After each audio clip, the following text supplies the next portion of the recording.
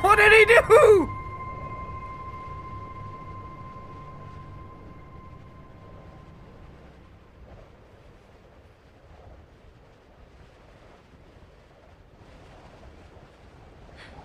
Are you okay? Yeah. Yeah, I think so.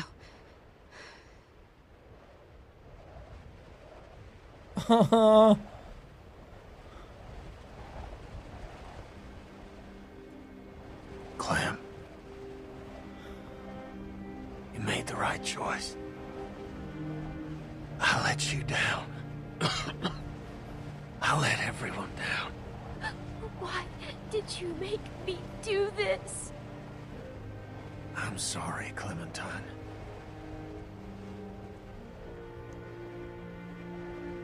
We almost made it. We were close, weren't we?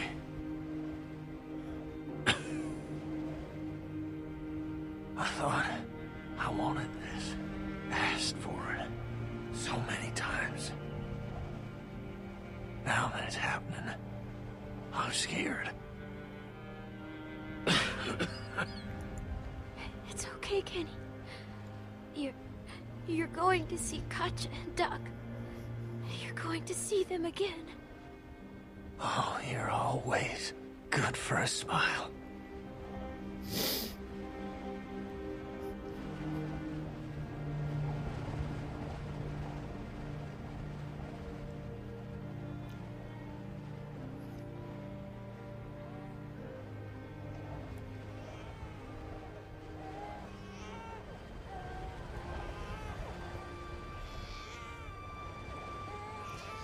I'm really emotional right now. But I started making videos here on my own, and you guys have like started watching my videos, and you guys afforded me the chance to go off and do this as like my job. To do it doesn't even feel like a job.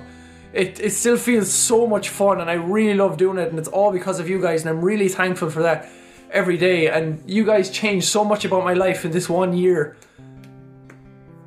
I mean, because we started the channel at 30,000 subscribers at the start of the year, and now it's almost at 2 million by the end of it, and it's just crazy what's happened in this 1 year alone, and it's all because of you. Like, all I do is the same as I've ever done. It's just me sitting on my own in my room shouting at my computer at my microphone. My microphone and my computer probably hate me because I hurl abuse at them all the time.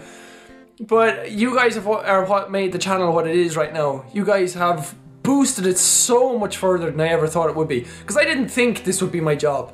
I didn't intend for this to be my job. It's amazing that I get to do it as my job. But I just did it because it was fun. I still do it because it's fun. I just started making videos because I liked playing games. And I saw other people do it and I thought, hey, that looks cool. I want to do that. And it's morphed into something way beyond I could ever imagine. And I'm so grateful for it. You have no idea.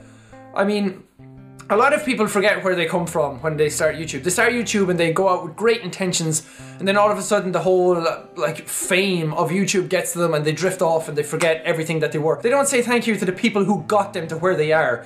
The viewers who boosted them to where they were, or to boosted them from where they were to where they are now. They didn't even say thank you to them for that, and that is deplorable in my book. That's disgusting to see that kind of stuff, because without viewers, YouTube means nothing. You don't have anything if people aren't there watching you. So that's why I'm so grateful for you guys every single day, that you're here watching me do my silly, immature little videos every day and changing everything about me. I like, even as a person, I've changed a lot, and for the better. It's nothing bad has changed about me. At least not, I don't think so. But everything that's changed with me is all for the better, and it's all because of everyone that watches my videos. You may not think that you mean a lot. That you may not think you have much sway or much power or anything like that on the channel, or you have no contribution because you're just one person, but you really do. I appreciate every single one of the people who watch my videos, and it's all a community effort. Everyone will always say like, you deserve this, Jack. Congrats, Jack. Thank you, Jack. Like, no, don't do that. Please, just thank yourselves. Look in the mirror and say, yeah, I helped a person today. I helped Jack get to get to be able to move houses and live on his own and all that kind of stuff. You guys are the ones who have changed everything for me, and I should be thanking you all the time, and I will. I'll continue thanking you every single day that I can. I really regret the way I like said goodbye to Mark, because we were staying at the same hotel, so we were like going into the hotel at night time and he had to leave early in the morning, so it was the last time I was going to see him. But like we went into the elevator and there was another guy there, so it was just like, oh yeah, it was really nice meeting you, shake hands, and then like elevator doors closing, like hug, bye, like talk on Skype, and just walking off, and I was like really sad because like I really wanted to like have a good send off and like really make the most of it and like show how appreciative I was, because it was because of them that I was able to go, and it was because of Mark that I was able to like learn a lot of the stuff and like just go to certain places and get into certain like lounges and that kind of thing. So I really wanted to show my appreciation and I completely fucked it up.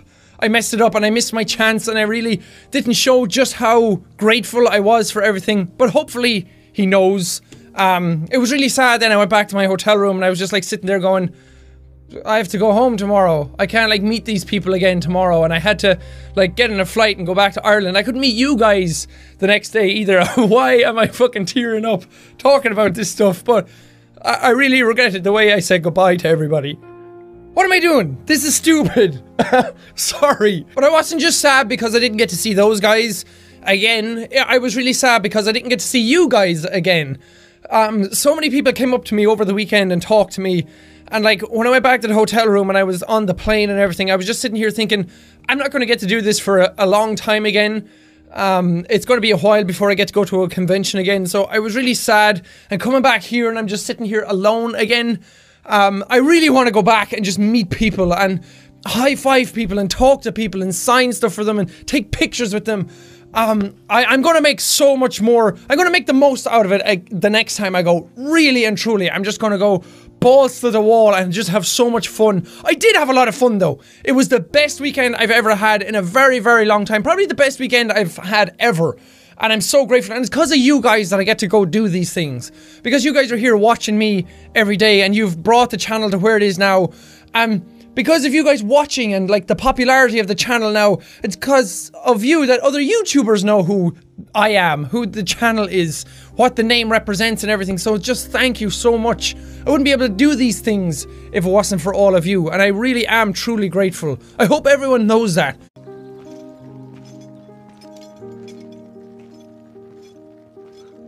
I don't want him to die! Dearest Marie, as the war ends for me, I have no regrets. I've seen too much horror. I hope fate has been more merciful to you. Our time on Earth is brief, and mine has been filled with so much joy that I can only be thankful for how much I've been blessed. Most especially for the wonder you brought into my life. This letter is my last. I've been found guilty by a military court for the death of an officer. It was not my intention to kill him. War makes men mad. Though I failed Carl, I know my sacrifice has not been in vain.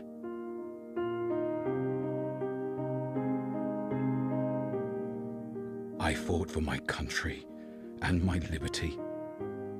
My honor is assured. Since it is the will of God to separate us on earth, I hope we'll meet again in heaven. This is sad.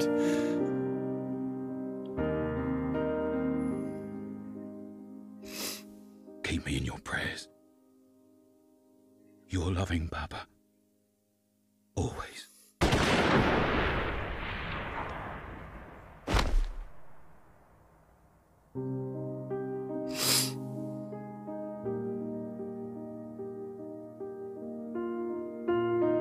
Even though their bodies have long since returned to dust, their sacrifice still lives on.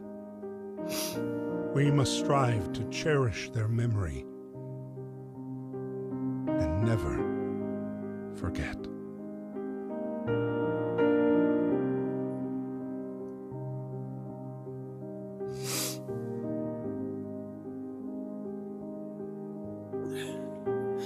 That sucked. Why do you have to die? And he died thinking that Carol was dead.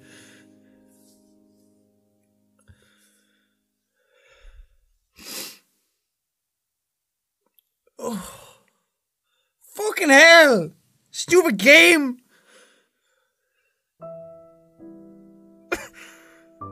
I fucking, as soon as he said that he was sick, I knew that he was gonna die. Oh. And now I know why people said that I was gonna cry at the end. You were right! God damn it! Cause he thought that he got the dog tags thinking that Carl was dead, and then he wrote a letter to Marie, and then at the end he was saying that he failed Carl, so he died thinking that he didn't save him, even though he was safe, he was alive and well. Oh, fuck's sake! I'm depressed now! But then it was, another part of it was like, I'm not gonna get time to meet all these people. The first few days I was meeting people and we were able to talk and everyone was able to get like 5 minutes with me. And I was really able to make it like as best as I could. Because that was really important to me, that everybody got the best experience they could possible out of meeting me. Because they were queuing for hours and hours and hours and their feet were sore and their legs were sore and they were so tired. And when they came up to me, I was like, okay, make it as good as possible for these people. Like just talk to them, like get them to ask the questions that they really wanted to ask. But the last signing then, when it came to it, people were coming in, getting their 5 minutes, and then the staff came over to me and they're like, okay, if you want to get through all of this group, you're going to have to speed things up. You're going to have to just go down the line. And what they ended up doing was cordoning off the area, and I had to go down the line myself. They weren't able to come to me. I had to go down the line myself, and then I was only allowed one signature or one picture. A lot of people were getting a signature and a picture still, but the security were just yelling out like, just a signature or a picture, guys. And like, I hated that. I understood that they had to do it, but I hated it because people were starting to get rushed. And then I had to explain to people that they were getting rushed. Even when I tried to explain it out loud to people, the security like, okay, we have to start this. And I was going down the line, like signing stuff, taking a picture, go. Signing stuff, taking a picture, go. And it broke my fucking heart, man. I can't do that. I can't do signings like that. But there was no way I was going to get through everybody if I was doing it the other way I wanted to do. So I was so conflicted. I didn't know what to do. And people were coming down the line. I was signing stuff for people. And then, like, they were so eager. And I could see on their faces that they really wanted to say stuff to me. And people were like, can I have a hug? And when I was hugging them, the security were like, you're only allowed 2 seconds. And they were counting it down out loud. How fucking shit is that? And people were getting hugs at me, and I could tell when I said goodbye to them that they were walking off. And I looked them in the eye and I said it was really nice to meet them. And I could tell they had so much more they wanted to say to me. And they were walking out, and some of them were just so heartbroken, and then it broke my heart. I was signing stuff for a little kid, and he was really giddy and he was really eager, and security like walked him off. And I started to tear up in the middle of the signing, and I was like, okay, fight it back, because it was ruining it for the next person, and I was so rushed through it, and I couldn't do it. It was not the way I wanted to do the signing. But I did manage to get through everybody. I was there for hours and hours doing it, and I'm really glad that I did get through everybody, but I'm so sorry if you feel like you were rushed. I feel like I didn't meet people the way I wanted to. I didn't feel like I met people the way they wanted to meet me either. And I don't know how to describe the feeling of having to turn people away. It's the most horrible feeling in the world, and I really didn't want to do it, but at the end of the day, I had to, because there was not enough hours. The convention was closing, it was the last day, people needed to pack up all the stuff that was around the area, so I'm so sorry. I really wanted to meet people as much as I could. There was still, even after the 18 hours that I did, there were still people that needed to be turned away, and I don't know. There's just not enough hours in the day, man. I really wish I could do it for longer. If I did have the hours in the day, I would have stayed there all day until everybody got a signature and was able to talk to me, so I'm so sorry. This is sad because it reminds me of the last few days when my granny was alive. And she didn't die of cancer or anything, but she was locked away in like a hospital for the last few months of her life. And she didn't really recognize anybody anymore. She was super like aware of everything. Oh god, sorry, that's gonna sound terrible. She was super aware of everything, like her entire life, and right up until she went into hospital. But as soon as she went into hospital and she was starting to get treated for I can't remember what it was she had something in her leg that spread through her body and affected her blood. But she was in hospital for a few months before she died, and her mind just completely went. And I remember going in one time with my sister to see her, and we were talking to her, and my granny was like, "Is Sean gonna come in to visit us?" And I was sitting right next to her, and she didn't know who I was. And that was really sad. Again, she didn't die of cancer or anything, it's just reminding me of it. And I need to move on, or I won't be able to move on. And just reading all the notes is really sad. And I feel sorry for anyone who has lost family or loved ones, just in general, but especially to cancer, because it's not a nice thing. And the last while with someone who has cancer is not nice either. Okay. Sorry about knocking over the mic as well. I grabbed my sleeve and I hit the mic. I can see the waveform right now and it's just a giant spike. I'm sorry guys, it's not...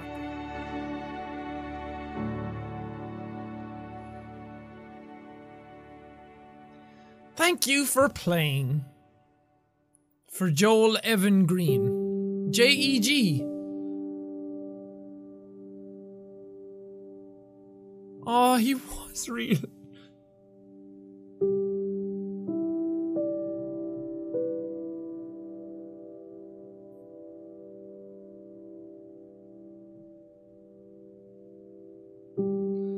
I was really hoping all that time it wasn't real, that it was just a story.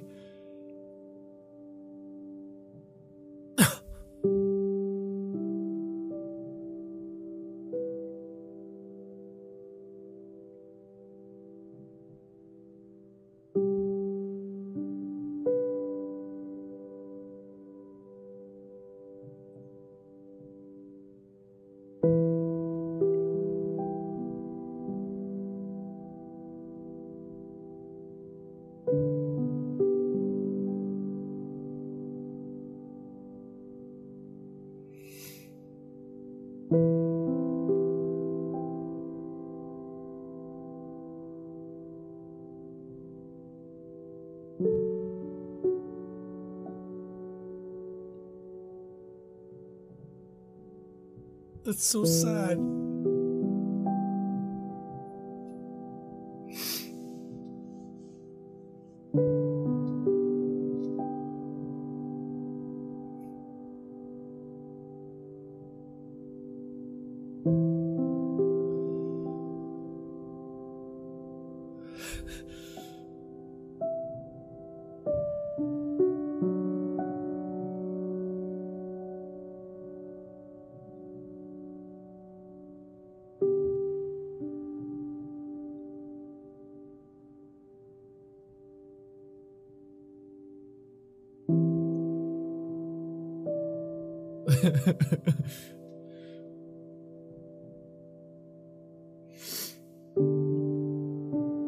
You look like such a happy little boy.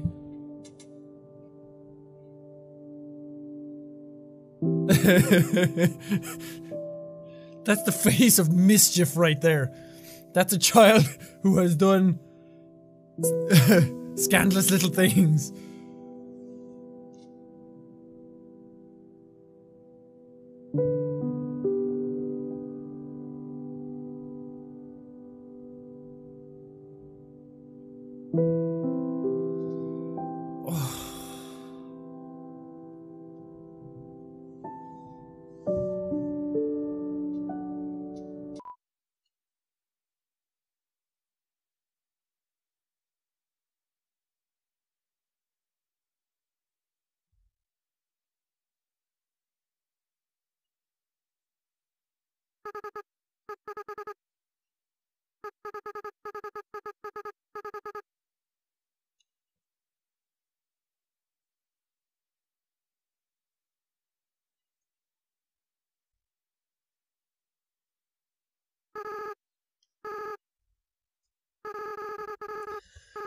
Frisk, you're going to do a great job, okay? No matter what you do, everyone will be there for you, okay? Well, my time's running out. Goodbye.